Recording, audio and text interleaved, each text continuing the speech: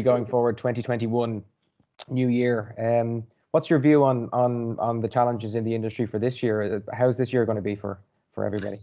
I think it'll level off from a demand point of view. I mean, we are actually in a very high peak of production at the moment, but I think we expected to find a new level, but I think it will level off.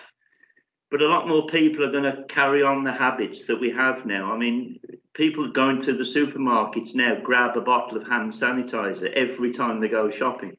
They never did that. So there will be a new level of demand. But we have to be mindful at some point that life will hopefully get back to some kind of normality. So the other products that we used to make and that we don't currently make will the demand will come back for them as well. So hopefully we'll have a much higher demand across the factory. But it'll be an interesting integration that we'll have to go through of how do we continue doing what we're doing now with machines that are, as I said, we've changed. Somehow we have to get back to the other products as well. So more challenges, I'm